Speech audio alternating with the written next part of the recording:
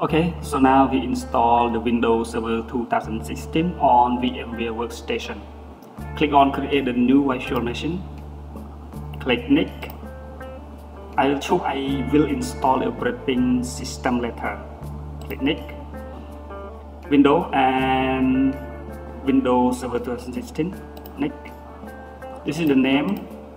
So I put the name Windows Server 2016, and this is the location you install. So I will put on the desktop, and I will choose all window and create one folder, Win Server 2016. Okay, and click Next. Okay, and click Next. Finish. We can edit. After we finish, we can go to edit the virtual machine setting.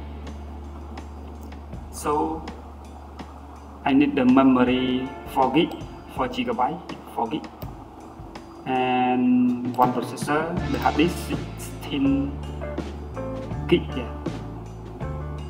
The hard disk I choose like this, 60 GB. Okay, and for the CD-ROM, I will point to the ISO. I have download ISO file image already. I store in the desktop, so I browse and I find my folder. I put in here, open, and click OK. Okay, so now we click Run. We click Start.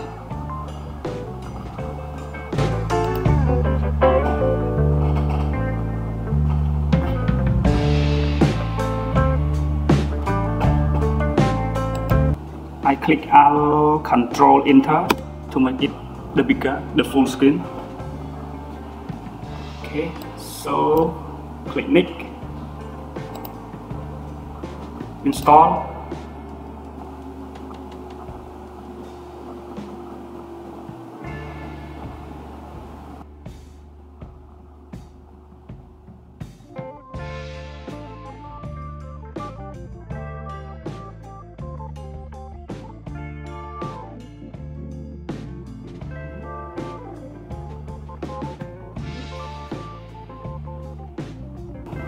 And I will choose this one, desktop. If you choose this one, means that no interface. But when we choose this one, the desktop experience, it has the interface.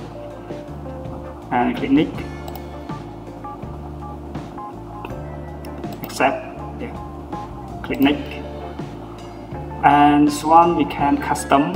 Just click on it, and it's important if you would like to create two drive. Drive C or Drive D.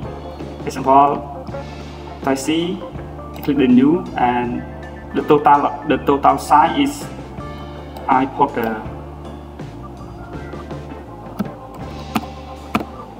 40K. Yeah. Okay. And the rest I will put another drive like Drive D. Yeah. Apply.